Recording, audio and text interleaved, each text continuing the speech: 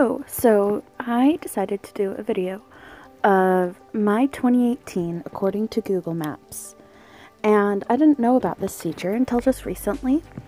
And I just got this email the other day, and it is a list of all of the places that I went to and traveled in 2018.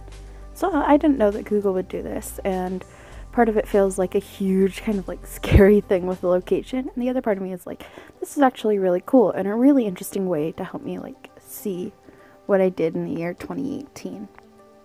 So first off, I visited, according to my phone, I visited 124 places, 35 cities, and I stayed within America, which, yeah, that's probably about accurate. With that being said, I traveled 17,430 miles, 69% around the world. So what I actually think is interesting about that is at one point I did the math of a lot of the travel I've gone in my life, and I've traveled enough to have gone, but this is just of the trips I could keep track of, and I was actually able, the math I figured out was that I've traveled at least enough to have gone around the world 3 times. So this is actually really interesting, and I actually really like being able to see, because I made it 70% around the world just this year between all of the travel I did. So I spent, according to my phone, which I don't know where they're getting this information, if it's from how long I used Google Maps or what, but I spent 33 hours walking and 737 hours driving or commuting, with 15,000 of those being that time.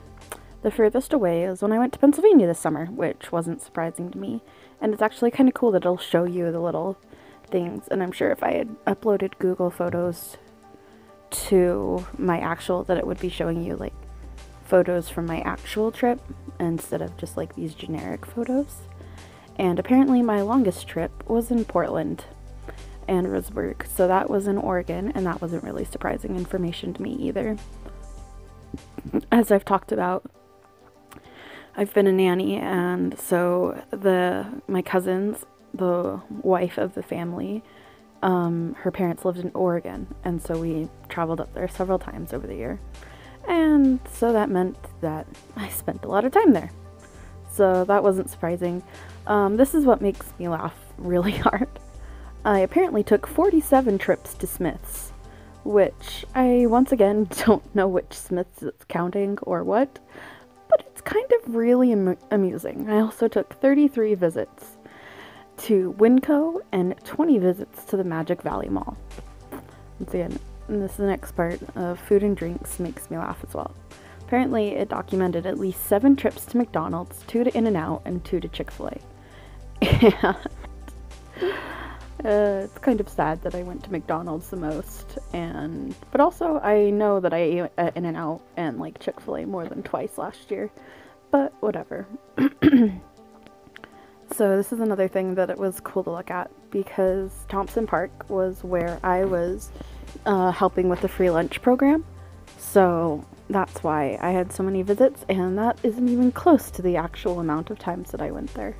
Shoshone Falls Park is also near my home, and I was able to take my family there and visit there a couple of times and get some really cool photos. And for a little while we had a friend living in the Oregon Trails campground, which is why I also was visiting that consistently. So that is my 2018 according to Google Maps, that I had my location on for 344 days. So I should maybe watch that, because I'm a little freaked out. I mean, it's nice to know, but it's also terrifying that Google has this information on me. So there's that. I also wanted to say thank you guys so much for 100 views within the last 30 days on my YouTube channel, as well as hitting over 200 within the last year, which is kind of crazy when I start thinking about it. Like, just really grateful, and I'm having a lot of fun with this. And maybe one day I'll get more into this and why I started filming videos. But for now, I can't believe that I've hit 200. Wow.